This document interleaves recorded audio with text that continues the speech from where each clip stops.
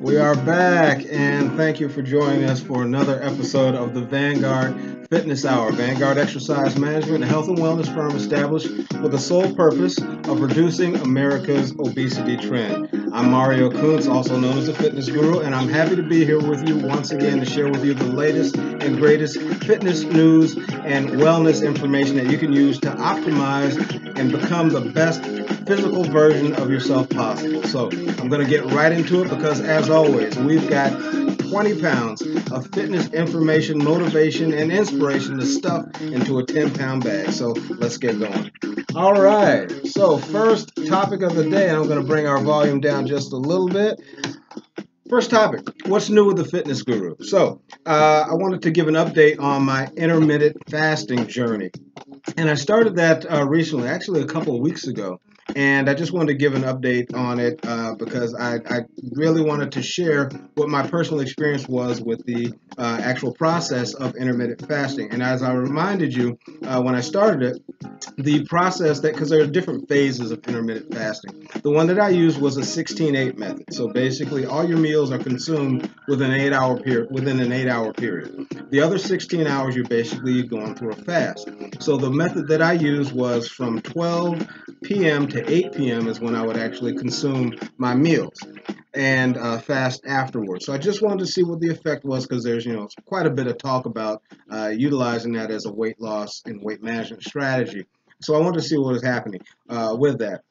My goal was a fairly modest one. I'm very comfortable at the weight that I was at, but I wanted to shed a few pounds. So I said I wanted to drop. I was at the time up to 207.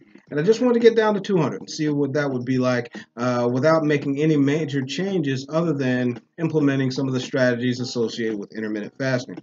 I hit my 6 pounds, 7 pounds. I actually went a couple pounds below that. So right now I'm at 198, and I feel great with it. It was, like I said, a modest amount of weight that I wanted to use, but I just wanted to see the effects of it. And the biggest change really was getting out of the habit of eating late. I had to make some changes in terms of my schedule because I do keep late hours, and it's kind of a challenge sometimes getting those meals in before that 8 o'clock cutoff time. So that was something that I had to deal with. But other than that, basically, when you think about, well, I'm not eating anything, until 12 o'clock noon, basically it boils down to skipping breakfast. Normally, 12 o'clock is the time that I would have lunch anyway, so it's not that difficult. So if that is a strategy that you would like to implement in your own weight loss journey, by all means, I find it effective. I really like to promote things that I have direct experience and knowledge of. So I wanted to try that as opposed to just talking about intermittent fasting and what it is and what it does and that sort of thing. So I highly recommend it. I thought it was a very effective way to lose some weight in a fairly quick, short amount of time. So that is my feedback on that. Some of you are noticing that I've got I'm wearing some different gear on today. So you see the logo, you see the name of the company, Vanguard Exercise Management. You see the hat. These are gifts that were given to me by a very dear friend and former client of mine, Miss Verdell Burns. And I want to give a thank you to her for providing this. It was such a surprise getting to my office, seeing the box there with my name on it, and opening it up and finding this. So I really appreciate it. It fits great, looks great, really happy about it. So thank you so much. I really appreciate it. And in that vein, I really get spoiled a lot. So I actually had another gift that a patient of mine dropped off with me when I was treating some of the exercise rehabilitation patients that I see. And Lakeitra Cox, I really appreciate this gift. She knows that I am a coffee drinker. She gave me this Starbucks gift card. And I will definitely be putting this to some good use. So thank you so much for it. I'm going to try not to get spoiled because it could very easily happen.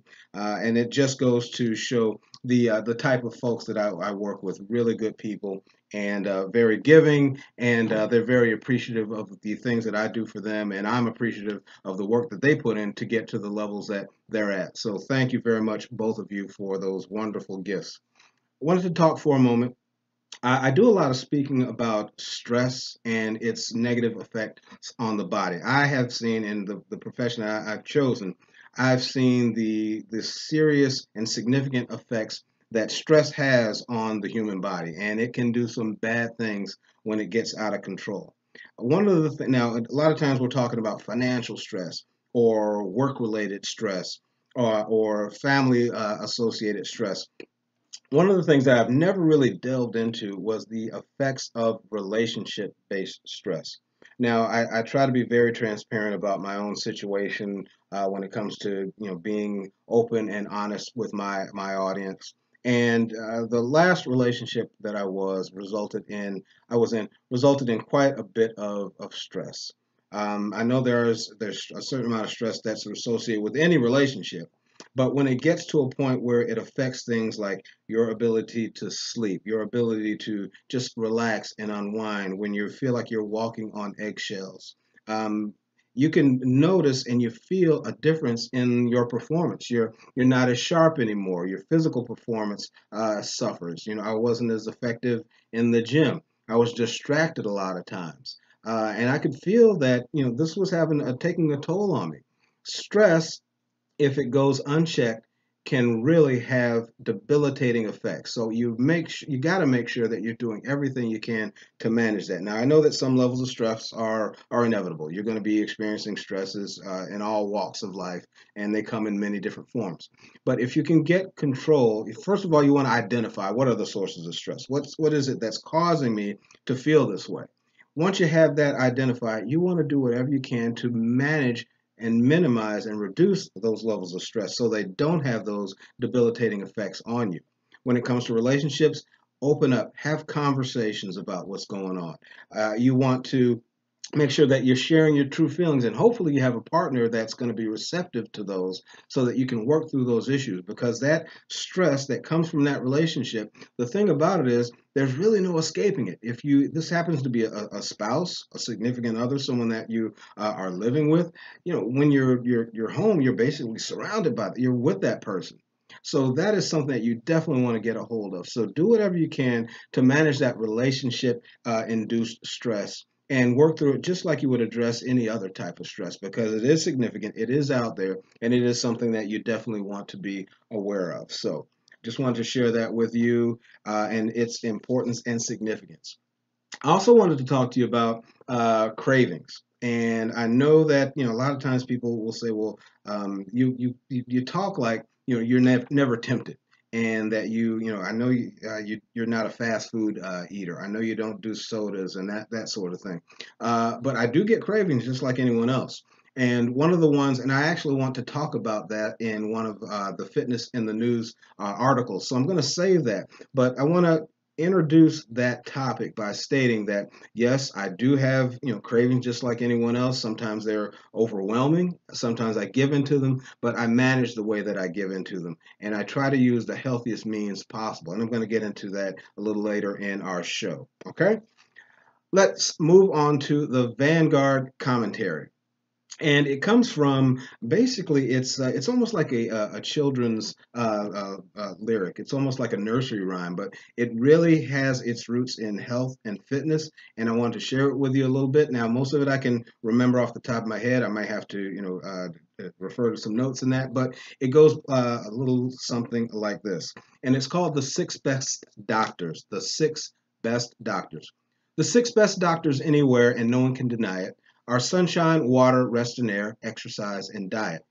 These six will gladly you attend if only you are willing. Your mind they'll ease, your will they'll mend, and charge you not a shilling.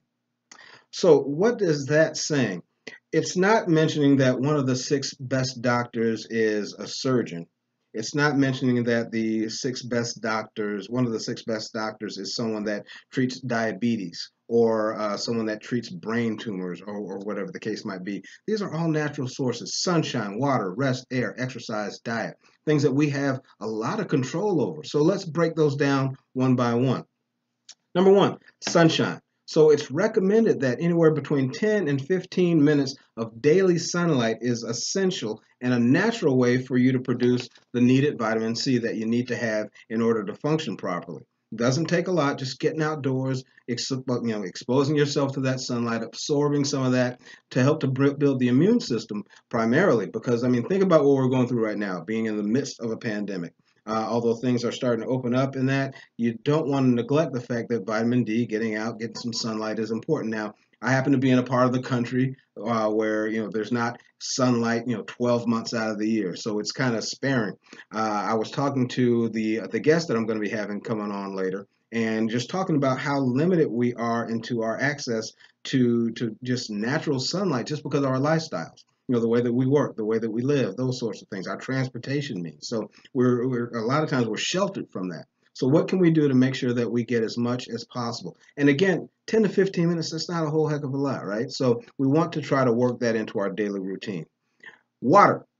Water, I've done a segment on hydration. I've done a couple of seminars and workshops on the importance of adequate hydration and drinking water and that sort of thing. So just sticking with the basics. Men, it is recommended that 13 8-ounce glasses of water are consumed a day. So 13 8-ounce glasses of water. For women, it's 9 8-ounce glasses of water. Pregnant women, 10 8-ounce glasses of water per day. Now, when you think about it, that's not really a lot. You just want to get into the habit of making sure that it's readily accessible, that you're consuming that throughout the day. You don't have to do it all in one sitting, but you want to make sure that you're consuming water on a regular basis. It's when I talk to people, especially when I'm doing things like fitness assessments and health screenings and that, one of the questions I ask is about the individual's water intake. And it is amazing to me how many people can go through an entire day without consuming even a sip of water. You don't want to be like that. You want to make sure that the body is hydrated properly. Rest is the next one. Adults need to target anywhere between 7 to 9 hours of sleep per day. What is this going to do? It's going to help to prevent elevated blood pressure levels. It's going to help to decrease stress levels. It's going to help to reduce inflammation, bring down blood sugar levels. It's going to help to make sure that your immune system is not suppressed. And more recently, I was just reading an article talking about the effects, the negative side effects of sleep deprivation. And this study examined, it was a very wide scale study, and it found that individuals that get less than 5 hours of sleep per day, by the time that they hit the age of 70, they were much more likely to develop symptoms of Alzheimer's disease.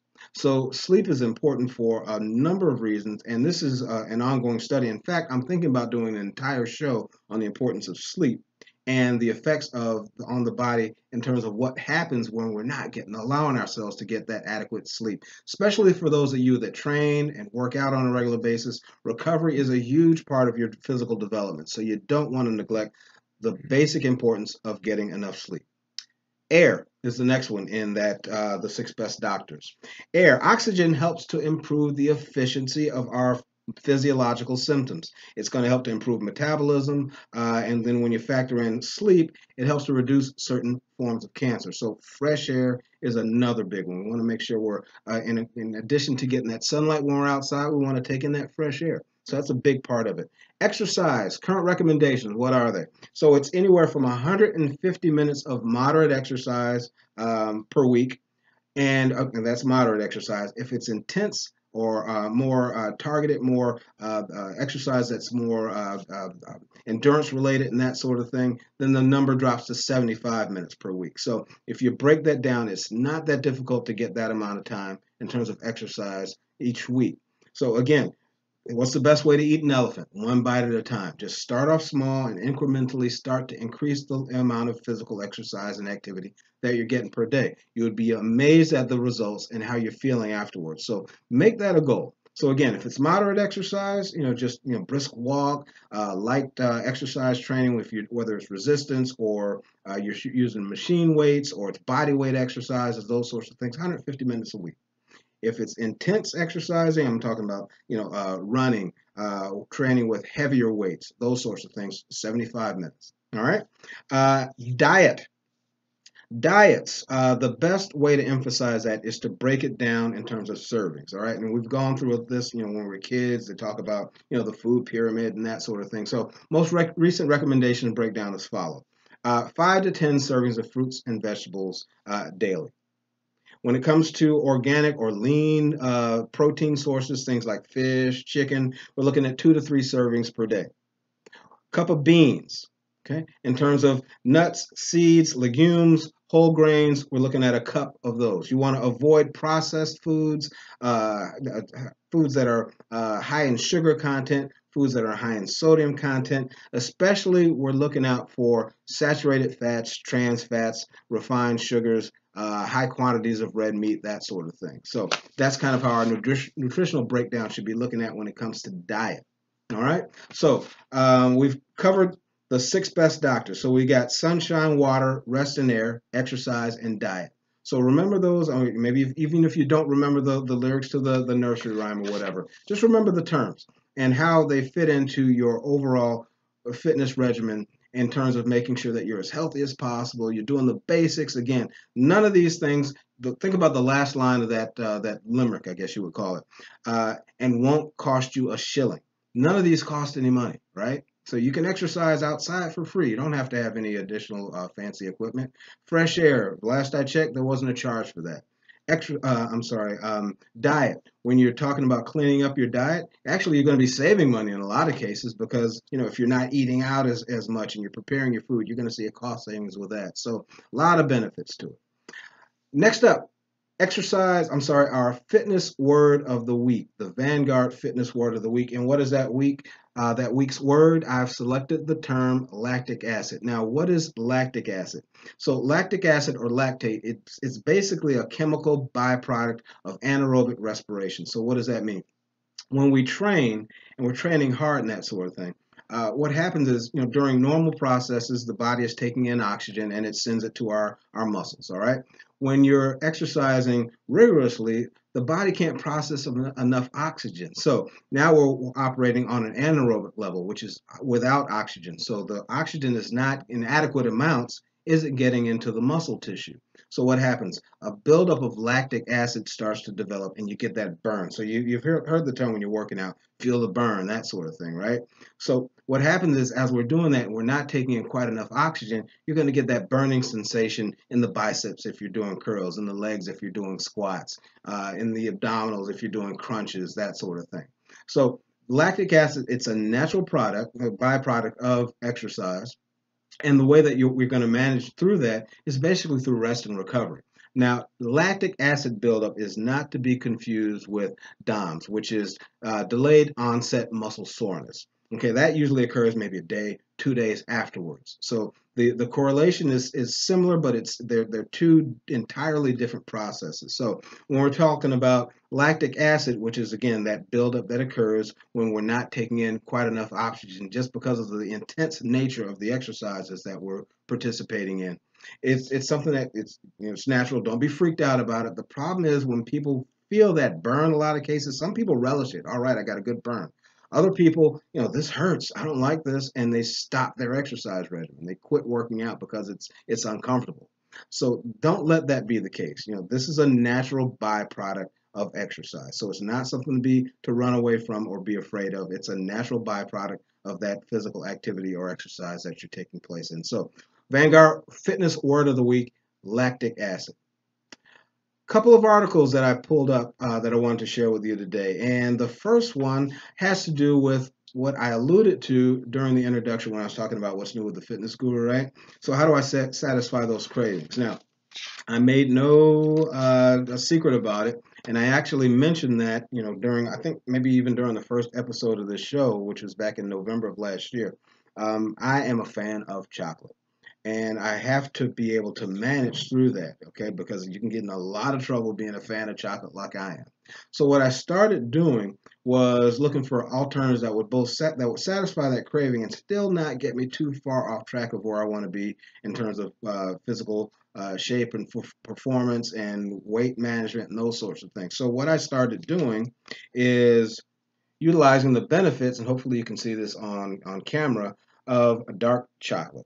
Okay, now why dark chocolate? Well, dark chocolate has some benefits that your traditional, your Snickers bars, your Hershey's bars, that sort of thing, don't have. So the key ingredient that we're talking about is cocoa, and that is the foundational ingredient that you find in dark chocolate products. So let me go through some of the benefits that you get when you're consuming dark chocolate. Now, this is just like anything else. You want to eat it in moderation. Okay, I'm not saying going out and buy a full case of dark chocolate bars and eat them all in one sitting. Okay, this is again when you get those cravings, how do you manage through them? And this is the way that I use them for. So I like it because again, there are health benefits associated with it, and I want to go through some of those with you.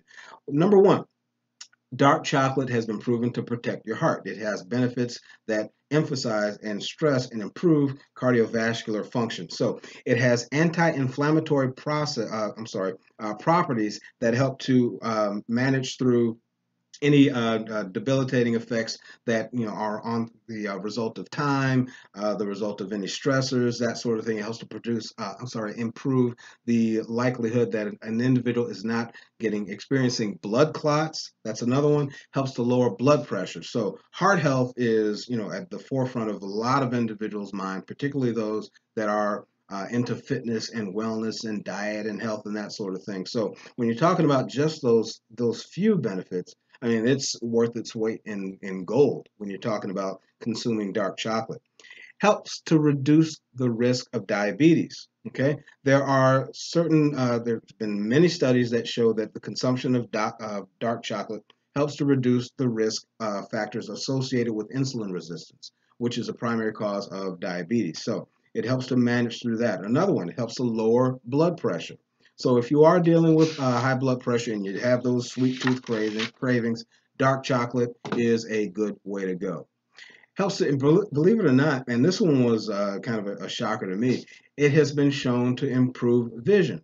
So individuals that consume 1 ounce of dark chocolate have shown improved vision after 2 hours of consumption. So how about that? Now, obviously, I'm a glasses wearer, so maybe I actually need to increase my intake of dark chocolate as well. But vision improvement, again, that was a surprise to me, but a pleasant one nevertheless. Dark chocolate, the nutritional benefits are numerous. So it's a great and rich source of fiber. It's loaded with iron and magnesium and zinc, copper, several other minerals that are beneficial to our overall health. So it's got a lot of benefits in terms of just the overall nutritional value.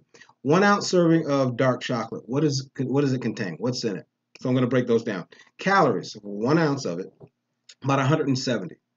Protein, you're getting about 2 grams of that, 12 grams of fat, 13 grams of carbohydrate. So if you're a keto person and that falls within because a lot of people are doing keto and they're having to manage their carbohydrate intake over the course of their daily routine and that. So that's something you want to be aware of. Making sure that its consumption doesn't push over the top and have you exceeding your limit of allowable carbohydrate intake for the day. 3 grams of fiber and 7 grams of sugar. Okay, so 1 ounce is more than enough for you to get those benefits that you need. So again, you're not consuming an entire bar of dark chocolate or multiple bars of dark chocolate and that sort of thing. Just enough to satisfy that craving and still allow you to receive the benefits that you get from consuming it. All right, things that you want to watch out for, because obviously you want to get in the habit. I've talked many times about this. Read your nutritional labels because not all products are created the same. All right, so you want to make sure that the dark chocolate that you select, just like any other product, falls within the range that you are looking for. So you got to get in the habit of flipping that product on the back and looking at those numbers to make sure that they make sense, that they fall in line with what it is that you're looking to accomplish. But overall, dark chocolate is a great source. Again, it's allowing you to satisfy those cravings because they will come. You just want to manage through them in as healthy a way as possible. All right, so that is our first article of the day. The second one that I wanted to share with you is Article 2, and that is the 7 wonders of water. And I talked a little bit about this before when I went through the 6 best doctors. So let's get into water a little bit and its consumption. 7 primary benefits that you're going to get from making sure that your water intake is where it needs to be. And I'm not just talking about it. I like to keep water handy. In fact, I've got a bottle right behind me. I'm going to take a sip before I get into this topic. What does water do for you? What can it do for you? When it comes to weight loss, and that seems to be the primary driver behind a lot of individuals embarking on a fitness journey. When you're talking about starting a fitness regimen and that sort of thing, I want to lose weight. That usually is the most common theme, above all other sources, whether it's injury recovery or athletic performance or whatever the case might be. If you're trying to lose weight, water consumption can help you quite a bit. It's going to help to rev up that metabolic system. It's going to help you to feel full. It's going to, again, keep you hydrated. It's going to help you to burn through calories more efficiently. So you got some benefits there. It helps to boost your energy. If you feel drained, you feel depleted, sluggish, you can look for a pick-me-up with water as opposed to a caffeinated beverage. All right. So most people think about, well, I'm dragging. It's the middle of the day. I'm feeling slow. Let me get a Mountain Dew. No. Water. Just plain old water. Get in the habit of doing that. You'll be amazed at the results. So give it a shot. Okay. Avoid the carbonated, sweetened beverages and choose a healthier route in order to, hydrate yourself, get that energy level, get the pick-me-up that you need, particularly in the middle of the day when things are kind of sluggish and dragging a little bit. So you might want to think about implementing that into your regimen. You can help to lower your stress levels by consuming water. About 70 to 80% of your brain tissue is made up of water, right? So if you're feeling dehydrated, brain fog starts to set in, your mind and body is starting to feel stressed, okay? Feeling thirsty, a little dehydrated, fill up, kind of recharge those batteries, use water to help you to do that. So lower those stress levels by consuming water. Help to build your muscle tone, all right? Drinking water is going to do several things. It's going to help you to prevent muscle cramping. When I talk to patients and clients and that sort of thing that I work with, and they talk about, I'm experiencing a lot of cramping and that sort of thing, particularly most commonly I'm hearing it in calves. Sometimes I'm hearing it in arms, that sort of thing. One of the first questions I ask about is, what's your water intake look like?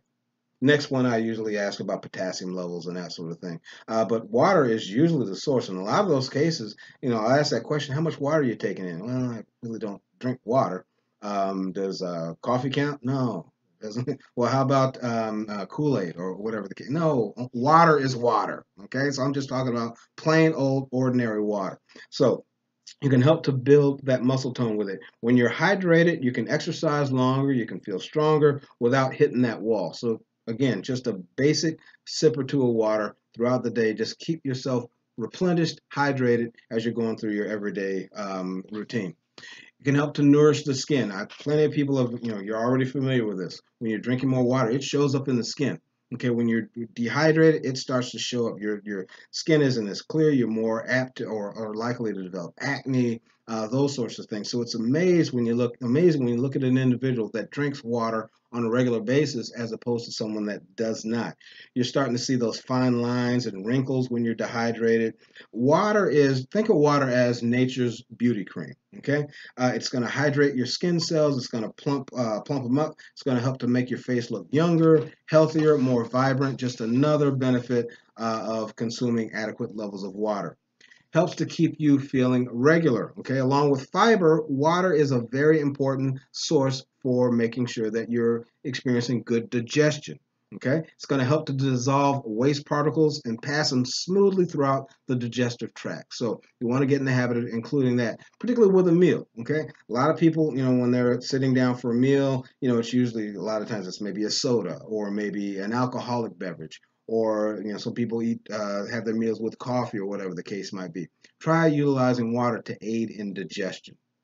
It helps to reduce one of the biggest benefits, and I've never experienced it before and never want to experience it, but it helps to reduce the risk of developing kidney stones. So if anyone out there has ever experienced kidney stones before, it ain't fun. Very painful when you're talking about passing kidney stones. It's going to help to dilute the salts and the minerals that are contained in your urine that form these solid crystals. Those solid crystals are known as kidney stones. So it's going to help to break those up and decrease the likelihood that you're going to develop them in the first place. So there's 7 quick benefits about the consumption of water. Use it to your advantage. Okay, it's got a lot of benefits to it, and it's very simple to do. Again, the key for me anyway is to making sure that it is accessible. When it's around you, you're more likely to consume it, right? It's just that, a lot of times folks are so used to other liquid sources to think that they're getting the hydration levels that they actually need, and avoiding water. So just go basic water. Keep it handy, making sure that you're consuming that on a regular basis. Next up, the Vanguard Fitness tip of the week is portion distortion. That's how I'm actually phrasing it. Portion distortion, what am I talking about? Studies have shown that people or individuals that when they're consuming a meal eat approximately 43% less food when they utilize smaller portions. So, what does that mean? Now, the benefit to that is they still reported feeling satisfied, or they reached a level of I'm losing my word. They're feeling satisfied. They're feeling full when they consume even those smaller portions of food. So if you want to manage through that, some of the strategies that I've used the food scale before. I eat half of my meals when I'm dining out, and I look at it. I play a mental game with myself. So if I'm going out to a restaurant and I'm ordering a meal, I'm going to have half of it. Okay, I don't feel like I'm deprived because I look at the other half as a great lunch for the next day.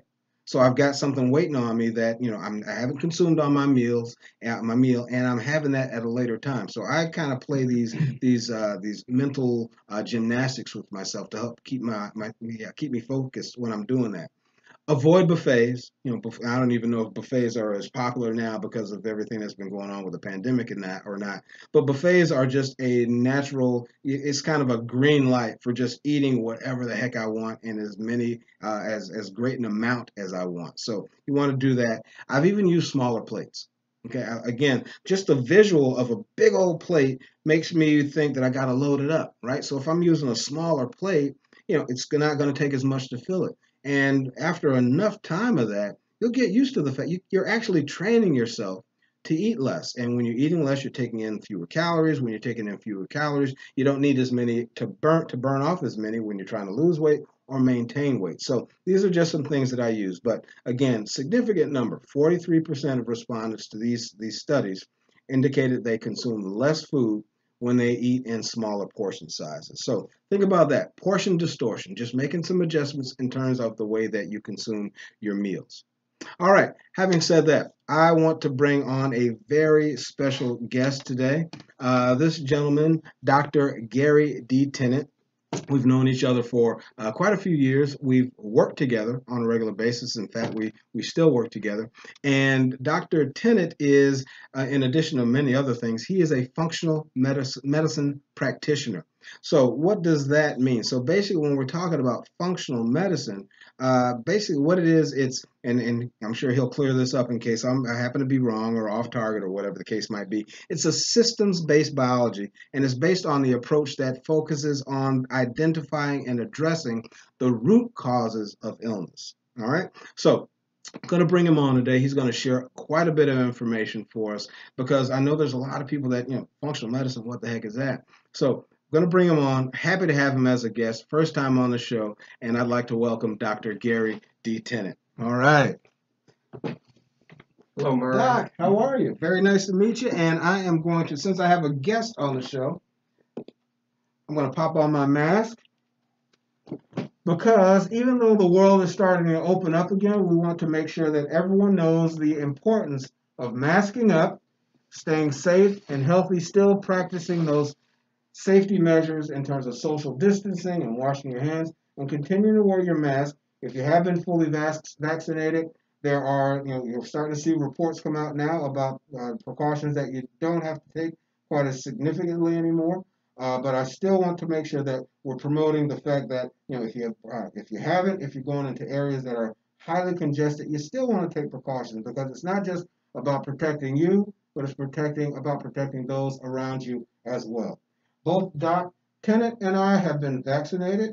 We are both, we've tested negative for the virus.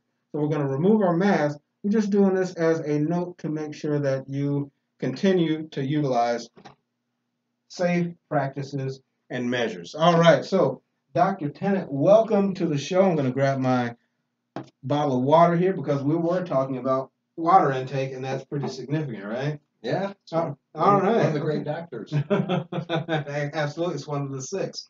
So, wanted to start off the introduction that I gave about functional medicine and what it is at its root. Was that pretty much on the money with that? It's identifying the initial source of the root cause of illness. Is that about accurate for you? Yeah, Mario, that is the main definition of functional medicine. So let me illustrate that a little bit. Please. Let's say you're a patient and you have high blood pressure. All right. Well, there's treatments for high blood pressure, and there's a variety of them. There's the pharmaceutical, which is taking medications. But also another thing that should be approached is why would somebody have high blood pressure? So, and if you can get to that root cause and then either eliminate something that's disturbing the body, or sometimes it's a deficiency. Sometimes it's one of those great doctors is missing, like exercise or rest, or water intake. So if you can identify those, then many times the disease process you can reverse. And I think functional medicine, one of the unique things about it is that many times we tell patients that they can reverse something that they don't typically hear, like somebody that has diabetes or blood pressure issues. Many times the doctor will just say, well, you have to take this medication, and the patient will say, well, how long do I have to take it? Right. And the answer is usually forever. Right. Okay, so it doesn't really fix it, now does it? Not that I've heard. So if somebody has to take it on a daily basis, it means that it was never fixed. Now, if you get to the root cause of it, let's say somebody has an issue and they have a deficiency, or they're not exercising, or they're overweight. Now, if you fix that, many times that'll permanently fix the blood pressure issue. Okay. So that's a whole different approach of trying to find it. And I think that you will see in your health history, and probably with the audience too, how often do doctors explore those other things that are important, like diet? Have you ever had a doctor talk to you about diet? Honestly, I have not. And I was thinking about when I was, writing out the lines to the six best doctors. Right. I've yet to have a doctor talk about that with me. Any of them? None. That's right. And that's part of the reason why we don't have permanent solutions, is because those things need to be addressed. So you mentioned some that are good, and we go through this with people with functional medicine. We do assessments, for example, on their stress levels. Now, you mentioned that. Yes. For example, on their sleep. We do food diaries on people. We ask them about things like exercise. So all of those things are important because those are foundational. So those are pillars of having somebody improve their health and getting back to a non-disease state. So we also make that distinction, is that we're not just looking to see if somebody has a disease or not. We want to optimize health. And if now those are some of them, there's others too.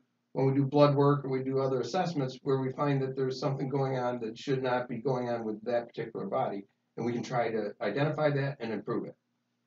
Gotcha. That is a good description because I think there's a lot of either misconceptions about what functional medicine is, or there are just people that, folks out there that just have no idea that it even exists. I mean, when you think about, seeing a physician, it's that traditional view of it. So I appreciate that breakdown of it.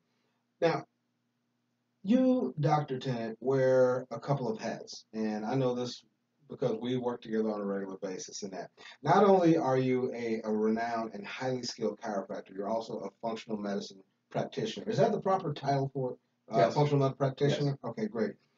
Can you explain how those two methods of treating patients come together or work together to promote healthy living? Yes. Well, chiropractors, for the most part, unless they're functional medicine practitioners also, we work with more things with the musculoskeletal system, especially with the spine, athletic injuries. So it's more, there's 11 body systems, musculoskeletal being one, and nervous system, which we as chiropractors work on. Functional medicine takes it another step, more in the dietary approach, those stressors in life like sleep, and we do more blood work when we do the functional medicine part of things. Okay. But I'll tell you the one thing that we don't do now, neither the chiropractic doctor nor the functional medicine doctor, is we don't promote medicines or pharmaceuticals. Gotcha. In fact, we say the least amount of drugs is the best. Wow. So one of our stated goals when we sit down with somebody is if you came in to me, and this happens all the time, where patients come in and they're on a list of medications. Now, it's not uncommon. I'm 63 years old. The average 50-year-old is on 5 different prescriptions. So that's the average one. Now, I've seen them up to 30. 30? 30 prescriptions, right? Okay, but our stated goal is when we work with somebody to the least amount of drugs is the best. So, for example, I had one patient and she had lupus and she went from 7 meds down to 0. So that's one of our stated goals when we start is to try to identify and try to get somebody off of meds. And part of that is because you mentioned my hats. I was a registered nurse before being a chiropractor. Is that all meds have side effects. And so when somebody's on 10 different medications, it's really easy for a med to have 5 side effects. So they potentially could have 50 side effects from those medications. So are we talking about contraindications? We're just talking that somebody starts take like a cholesterol med. Okay, gotcha. Okay, so somebody doesn't eat right and they don't exercise and they're not sleeping well. So those are 3 factors that can make cholesterol go up. Okay. Genetics and some others too.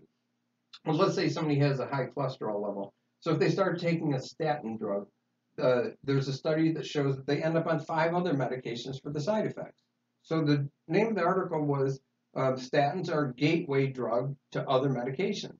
Now, I'm 63 years old. I am on 0 medications. And we've been able to do that with patients, get them down to the least amount possible. And that's totally different than I think I call it the AMA approach, the pharmaceutical approach, where they seem to be happy having people on multiple medications. And sometimes one is for the side effects of the other. Like the statin. Yeah, gotcha. And just for the audience, now a statin is a drug that's utilized to reduce cholesterol levels. Is that correct? That is correct. Absolutely. Okay. That's a good comparison. I was really curious to know that. When we're talking about functional medicine, now I'm also aware of something called integrative medicine. So are the two similar? Are they dissimilar? Do they work together? Now from to the extent of what I'm familiar with, integrative medicine takes a look at the lifestyle habits of the individual and takes that into account when treating a patient. Is that accurate, or what's your take on it? I would say the two are mostly similar. Okay. There's some little distinct differences. An integrated medical practitioner usually means they integrate different methods. Okay. So, for example, an MD could be an integrated doctor, and they have a stress management person on the team, and an exercise physiologist, and a nutrition person, and an acupuncturist. So that would be an integrated team because they use different approaches. Gotcha. Now, an integrated doctor, too, and functional medicine does a lot of that, too. You'll see that there's teamwork. Because a functional medicine doctor maybe doesn't do as much what you do. They appreciate the rehab and the exercise, but maybe that's not their specialty, so they'll work with somebody or an acupuncturist. So maybe the functional medicine doctor is not an acupuncturist, or can work with somebody that does body work like massage therapists or yoga practitioners. So, but mostly those two are they're overlapping. Now, I have seen probably MDs use the term integrated medical practitioner because they put other people on the team, and Gotcha.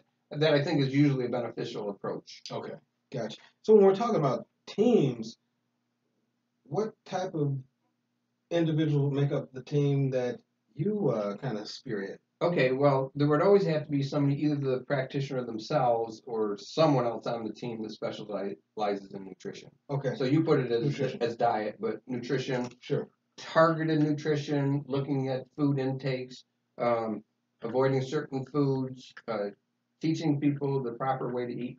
And I'll tell you this, I was a registered nurse, and just let me ask you this. If you go into most hospitals, that is run by registered dietitians. Do you think that food is good for people? I would tend to doubt it. I mean, I spent some time in hospitals visiting some folks, and between the foods that I see in the cafeteria and even the vending area, I mean, I always found it ironic that I'm in a hospital, but I can go to the vending area and buy chips, soda, candy bars. That's true. That is true. So those are some people that are running that nutritional part. So usually in the integrated medicine or functional medicine, it's somebody who's trained in functional medicine type nutrition. Okay. So that's the things that, like you said in the before I came on. Gotcha. So the fruits, the vegetables, looking at high levels of fiber, looking at supplements that are specific for patients. Okay. Gotcha. Now, here's the big one. Now, we talked about integrative medicine. How does functional medicine differ from traditional or conventional medicine?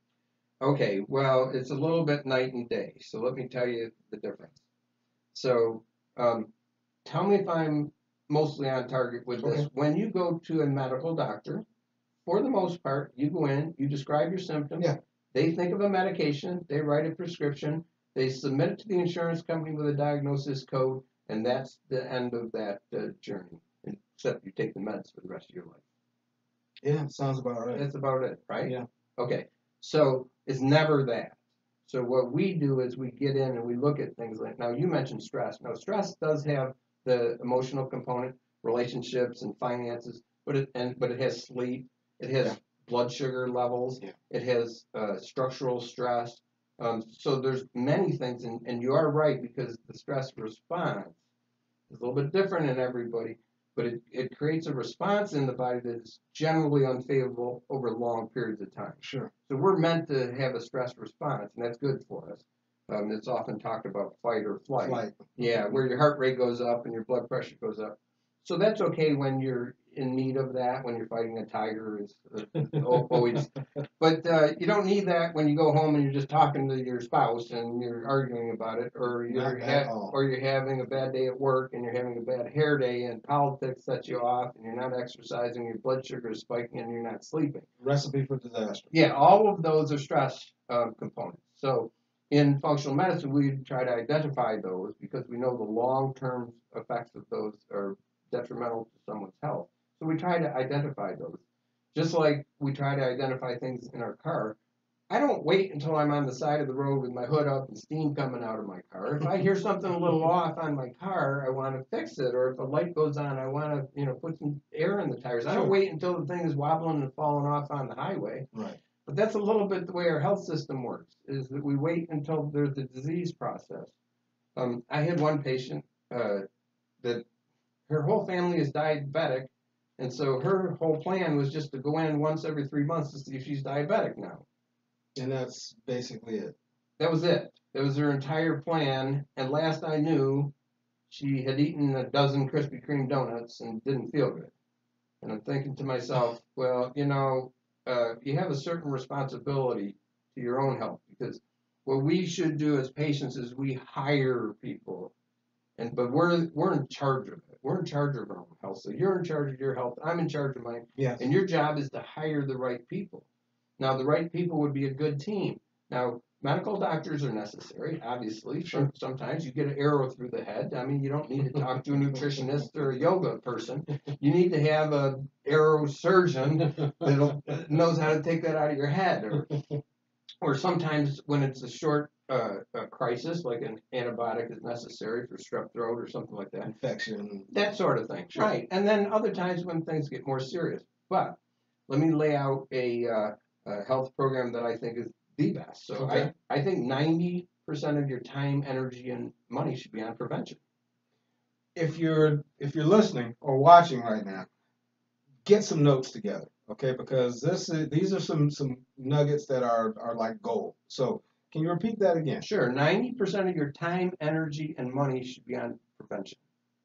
So think about that, like, say, cancer, like heart disease. Would you rather have a heart attack and then figure out what to do, or would you rather prevent it? Prevention, all day long. All day long, right. Now, if it becomes an issue, then you have to go that direction, but if you can prevent it. But what is the prevention? Prevention are these pillars over and over again. It's proper diet, it's sleeping, it's stress management, it's the exercise portion, sure. And vitamin D levels, like getting the proper sun, and the others that you mentioned before. So those are a good start on it. So 90% of time, energy, and money should be on prevention. And then a continuum of health choices, then practitioners that are natural.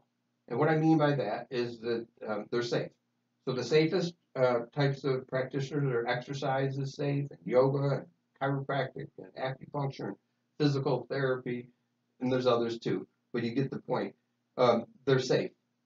Because the next level is medications. Now medications can't be called safe because all of them have the potential side effect of death. Yeah, and that's very interesting. You mentioned that, and I know it's been talked about ad nauseum. But every time you see a commercial ad for prescription medication, there's always the disclaimer at the end that runs through all the side effects. In fact, so much so that I was driven to record a commercial for it. And I can't remember what it was. I'm actually going to do a show on it and we'll probably use it as a seminar topic. But the list of side effects were so extensive and so glaring that I was compelled to do that. But it's amazing the amount of side effects that were. I'd rather have the initial ailment Right. that it was for, and it was for something that really wasn't all that significant. Right. But one of the side effects was death. With death, leakage. Yeah. Elevated blood pressure was another one. Yeah. Blurred vision. Just all these. There's just a whole laundry list of prone to infections. Right. There is one medication for restless leg syndrome, and they said that a couple of the potential side effects are gambling and promiscuity. And I just want to see, somebody, honey, I swear it wasn't me. It was the meds. So we owe $10,000 and here's my new girlfriend.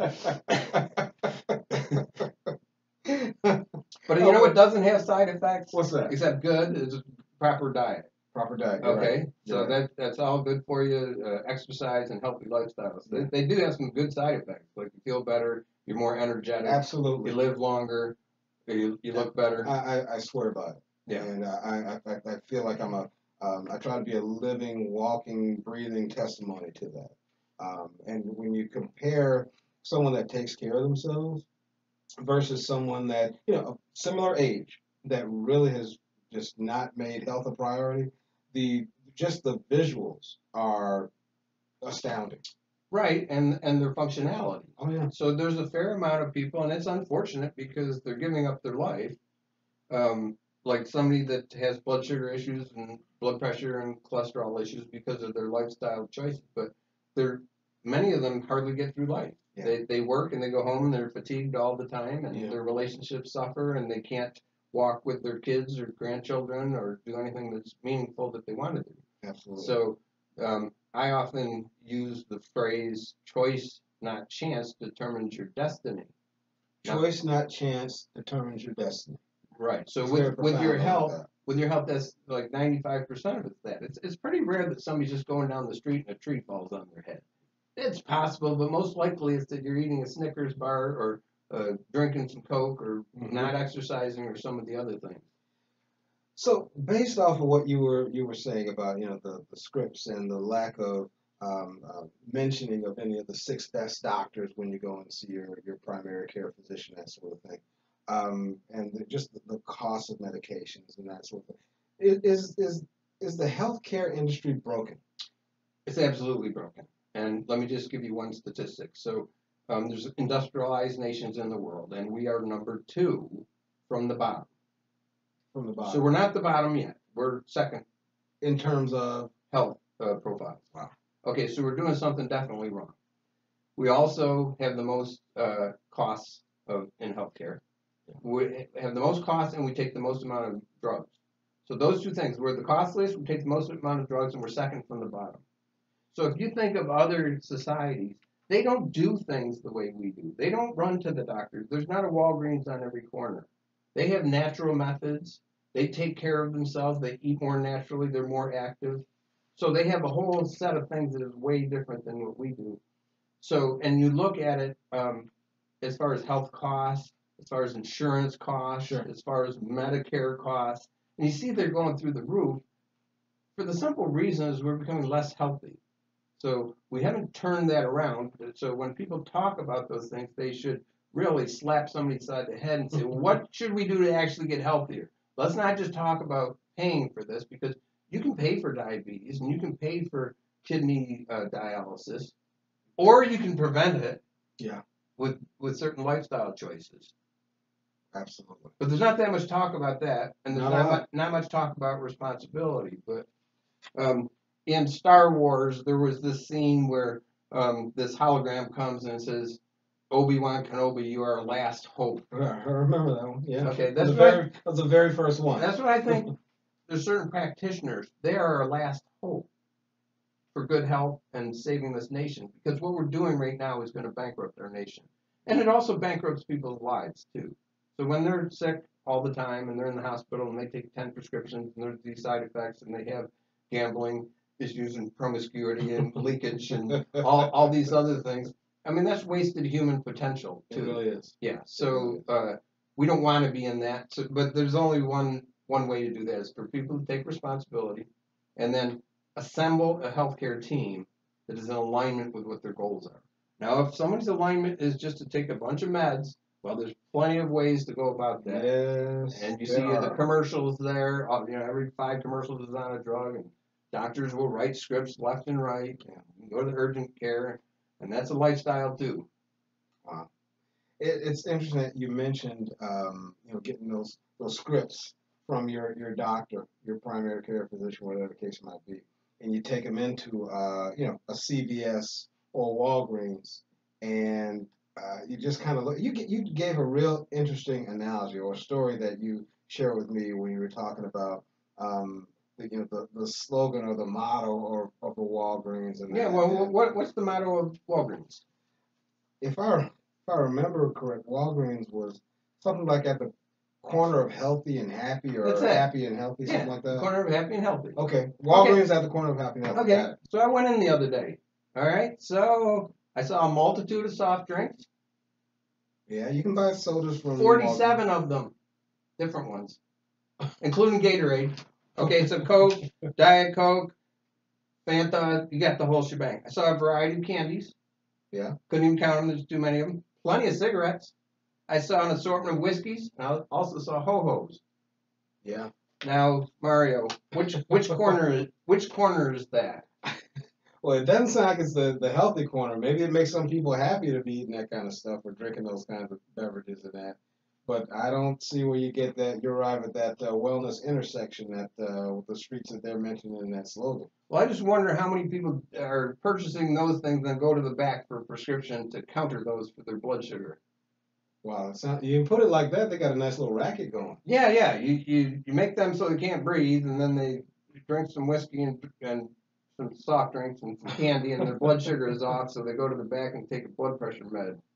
Then we'll take a couple others for the side effects. Yeah, I mean, you call it a racket. I mean, they're doing some funny things there over at Walgreens. So they came, when I checked out one time, they asked if I wanted to donate $1 to the Heart Association. I said, no, but I want you to stop selling cigarettes. What kind of reaction did you get? Well, it was a clerk. It's not their fault. They just kind of looked at me and they're like, please, sir. I'm like, I know it's not you, but Walgreens, quit selling cigarettes. If you have any integrity as far as health, quit selling cigarettes. You know how bad they are? That's a good point. They're not sending me a Christmas card again this year. Probably not. I am sure. You gonna be all right with that? Yeah, they stopped a long time ago. So, what is the profile of an ideal functional medicine patient look like? I mean, what type of individual should be seeking the care of a functional medical practitioner? Okay, well, the types of patients that I see are mostly these. A lot of digestive disorders. Okay. A lot of autoimmune issues, so there's things like lupus. And fibromyalgia and rheumatoid arthritis, and also a lot of hormone disorders, like thyroid disorders, like low thyroid, and other hormone disorders. The autoimmune issue is like very, very profound. There's something like 169 autoimmune issues identified now. And I'm 63 years old, and I don't remember as a youngster, I don't remember people having autoimmune issues, but now I see people with 3 and 5 of them. So they might have a Hashimoto's thyroid issue, and then irritable bowel syndrome, and then rheumatoid arthritis. So we're doing something wrong that's setting our immune system off, so it's attacking our cells. So those are the types of patients that generally seek a functional medicine practitioner, because they're trying to get away from taking so many meds, and so they just realize that each time they go to the doctor, or if they even get a referral, it's still kind of the same thing over and over again, so they end up with bunches of meds. Got it. So, in your opinion, what is the biggest mistake that individuals make when it comes to managing their own health? I mean, I've got my concepts and beliefs on that, but what are yours? What do you think some of those are? Or one Okay. of those? Well, if I had to pick like 5 or 6, one would be drinking soft drinks. So there was a study that showed if somebody drinks just one soft drink a day, they double their chance of diabetes. So just one a day. One a day. So there's like this is really significant to me. When you say a soft drink, what are you talking about? A can? Yeah. So like 12 ounces. 12 ounces. Do you know? I know people that can go through a liter of Pepsi in a day. I do, and I know that. I'm sorry, a 2 liter. Okay. The big bottles. Yeah. I do. Yeah. So and they have Big Gulp over at the 7-Eleven. It's basically a bucket. Yeah, those things are pretty big too. Yeah. Okay, so drinking soft drinks is one. Obviously, smoking cigarettes, which we've known that now for a while. Okay. The AMA used to promote cigarettes, by the way, and they said 9 out of 10 doctors that smoke recommended Camels. By the way. That's right. There used to be old commercials about those. There did. Yeah. There did. You can actually YouTube those.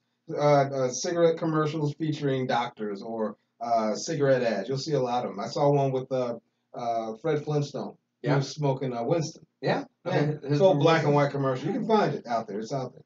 Okay, so another is taking too many meds. Okay. So medications, you might think that it's healthy for you. It's not. Every single drug has a side effect. And I've known at least 3 or 4 patients where they lost kidney function because of the meds they took.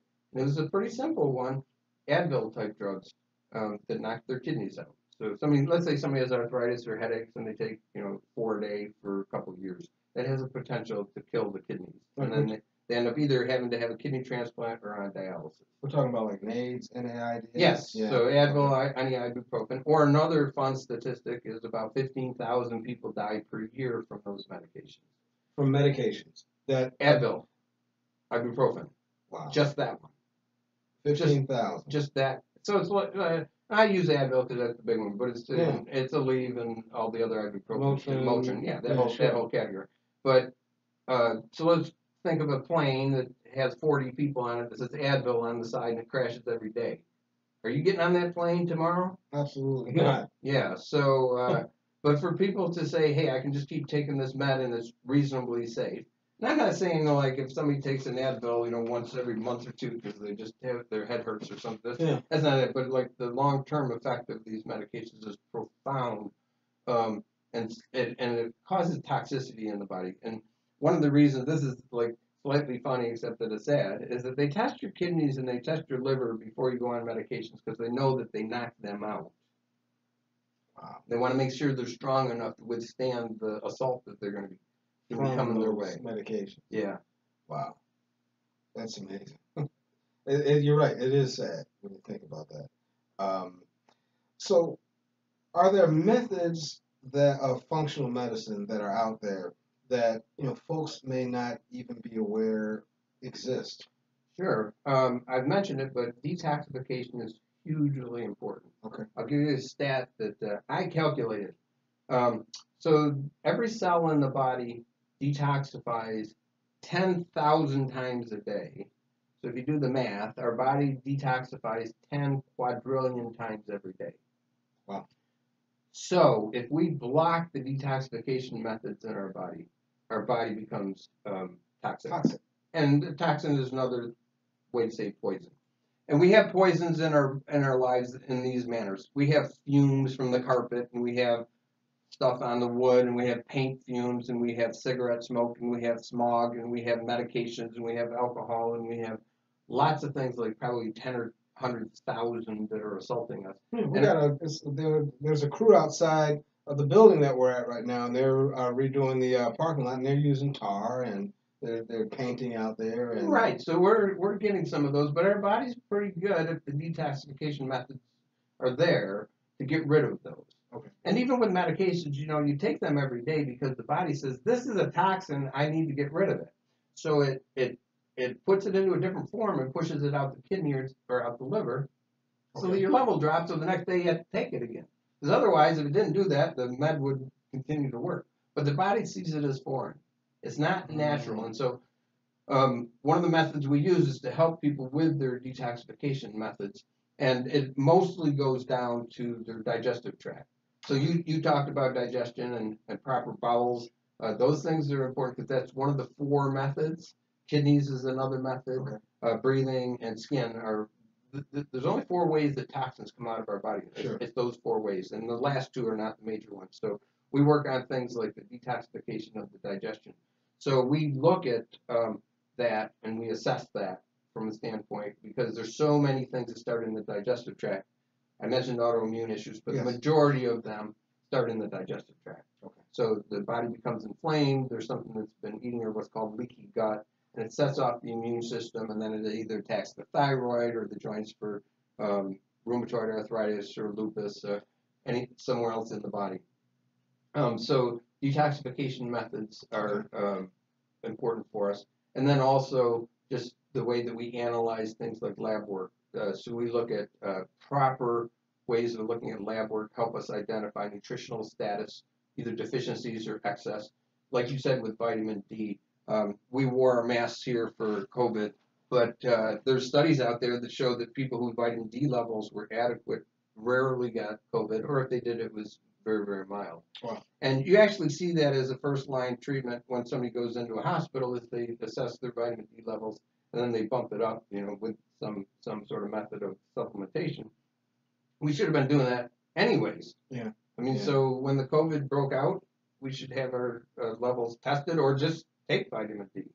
But so those are things that we want to identify, and we'd rather identify them early and do some fine-tuning. So you asked me about patients coming in. I do have some patients that come in and they're healthy and they're like, I want to stay this way. So so let's catch it. If my vitamin, let's do some blood work. If we can catch it, I need a little more zinc or vitamin D or something before it becomes a disease process. Right. And so that 90% of your time, energy, and money should be on prevention can be applied to functional medicine as well.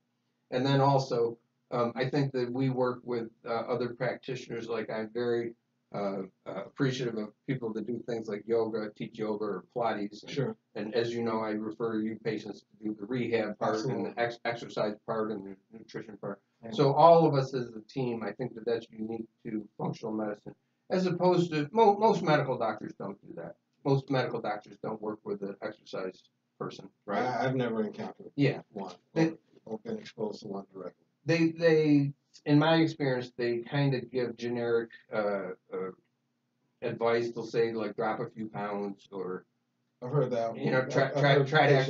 Try to exercise a little more. Yeah. Okay, but that's not specific, and it's not. You're not getting a detailed plan. At least not that I've seen. Well, you're not getting a detailed plan. Who doesn't know that? Exactly. Yeah, exactly. Okay. It's very common knowledge. But somebody take the bull by the horns and say, hey, let's put together a program. So I think that the best patients would be ones that have an active plan in doing that and working with people that have stated goals. So I think you're in alignment with that stated goal, least amount of meds, and try to get people to do healthy lifestyles. Absolutely. Identify things before they're an issue. So that's the type of functional medicine patient that is ideal. Got it. And I hope you guys out there heard that one line about has a patient that comes in and just healthy person and they're there because they want to stay that way. And a lot of times, if you mention the fact that, I'm on my way to the doctor, I got a doctor's appointment. One of the most common reactions you'll usually get is, "What's wrong? You're sick?" And it just doesn't. We need to sometimes change our focus when it comes to taking care of ourselves. Let's not wait until something is wrong. Let's get ourselves healthy and then do what it takes to remain there. So that kind of leads me to the next question I want to ask you about. And you've talked a lot about, what you do and how you work with patients and that sort of thing. Do you have, is there a success story that you can mention that you can think of to share with the audience? Someone that you've worked with and, that you're very proud of the outcome and proud of their performance and what they've been able to do, anything like that? Yes. Well, functional medicine, generally we say we help people with 80 to 90% of the time. So as long as we can catch it before it's too late, then we're usually successful. So I'll give you an example. Now, there's many. I've been in practice over 35 years, but I'll just pick one or two. So I had a patient. She said she was scheduled to have her thyroid removed. So there's actually a protocol for somebody whose thyroid is too active. And so I said, well, let's give it a little bit of time. So we worked on it for 90 days, and then we redid lab work, and the lab work came back pristine, absolutely perfect. So I sent her back to the endocrinologist who was scheduled to do the surgery to remove the thyroid. Said, well, these lab results are perfect, so you don't need your thyroid removed anymore. Wow. Now, there's an interesting thing about that story. Is so the patient said, so doctor endocrinologist, are you going to send anybody over to the functional medicine doctor who's supposed to have their thyroid removed? She said, the endocrinologist said, no, I'm not. And said, by the way, we never had this conversation. Wow. In my experience, it's always been about, in most cases, when you see something that's problematic, it's kind of like a follow the money kind of a pattern. I'm not surprised at that reaction because you basically took money out of that person's pocket. When they perform that thyroid removal surgery, the cash register is ringing. That patient no longer needs it because of the care that you provided. So, I get it. Well, let me tell you a story. There's a cardiologist that decided to do more prevention. So he started working with his patients on prevention, and lo and behold, they didn't have to do so many tests. Yeah. And guess what happened to that doctor? Please don't tell me they got rid of him. They or did. her. They got rid of him. Wow. Wow. So they kicked him out of practice. Because if you do a cardiac catheterization, maybe it's $10,000 or $20,000, but the money. The fees generated from a consult on these things that we're talking about. Yeah. Let's say they're 300 or whatever. Okay. 500, but it's not the same as 20,000 to do the. So they didn't mind the patients not doing well and exploring it and doing all these tests. That seemed to be what the bottom line of that story is. That really drives home the fact, the point of what I've seen. I can't remember when I initially saw it, but it was almost like a cartoon kind of depiction of a physician standing in front of a class training all these younger physicians, and he had written on the board, "Every patient cured is a customer lost," and that kind of ties into what you were sharing with me just now. So. It's sad, but it's true, but really an indication of the fact that we really need to take more of an aggressive role in managing our own care. And I would think that the healthcare industry in itself needs to take a good look at itself and really make a determination as to what business are you really in. We know what business they're in. They're running the show right now, which puts us second from the bottom. From the bottom. Right. And healthcare costs through the roof, and people's health profiles bad, and people not feeling well, and not having energy, and digestion not working well, and having too much stress, and they're, it goes on and on. It does. Just ask a handful of people around you how they feel, how their exercise level is. What program are they working on to improve their health? Most of them, their health program is I take this red pill at 9 o'clock and this blue one at 10 and this green one at 11, and they go through the day, and that's their health plan. Yeah, and that is in and of itself sad. So, wow. Well, Doc, in closing, I want to say that this has been fantastic. I really enjoyed our conversation. I got to ask you, if there is someone out there that's looking to find out more information about, the treatment options that you provide, the care that you offer, maybe they just got some general questions in that. How can folks get in touch with you? Well, I can do some consults through Zoom now. When we do blood work and like that, I can order lab work and work with people. I prefer to do it, face to face because I'm an old practitioner, 35 years. But they could call our office at 708-481-1715. And then I could work with them as far as over the phone or refer them to somebody to get some help. But some other things that we can do too, and want to offer this to you. There's some of these assessments that are helpful for people to take a look at the nutritional assessment. Sure. We do it both through questionnaire. We have one questionnaire that's 321 questions, but helps us identify nutritional needs. And it's way better than, most people's plan is, if they talk to their medical doctor, I had a medical doctor at a party pull me aside and said, "Hey, doc, they don't teach us much about nutrition in medical school." And I elbowed him and I said, "Don't worry, everybody knows you don't know much about nutrition." Okay, but so that should not be the person that you get nutritional advice from. It also shouldn't be from the magazines checking out at the grocery store, and it probably shouldn't be from the person at the gas station that you're asking about the supplements. Right. So there's ways to do it that are specific with blood work. There's ways to do it with 321 questions to get to the bottom of it. So those are a couple things that we can offer people. Fantastic. All right. Well, it'd be nice to have you come back and maybe do a recap and maybe talk about a couple other topics or two. And I'm sure the audience got some great information out of today's interview. So I really appreciate it. I've been looking forward to this one for quite a while. So I'm really glad that you took the time to come on and share that with the viewers and the listeners. So thank you very much, Doc. Okay. Really appreciate it. All right. So that is the wrap up of our show for today. So as always, remember the Vanguard motto, and that is to train hard, eat clean, and stay focused. So until next time, I'm Mario Kuntz. Again, special guest, Dr. Gary D. Tennant, signing off for this episode. Next week's episode is going to be on Friday, May 21st, and the topic is choosing the right personal trainer. So that is going to be the subject show topic for that for next week. So make sure that you're back. We're looking forward to seeing you at that time. And in the and in the interim, make sure you stay healthy, and we'll see you soon. All right. Thank you so much. Take care and be safe.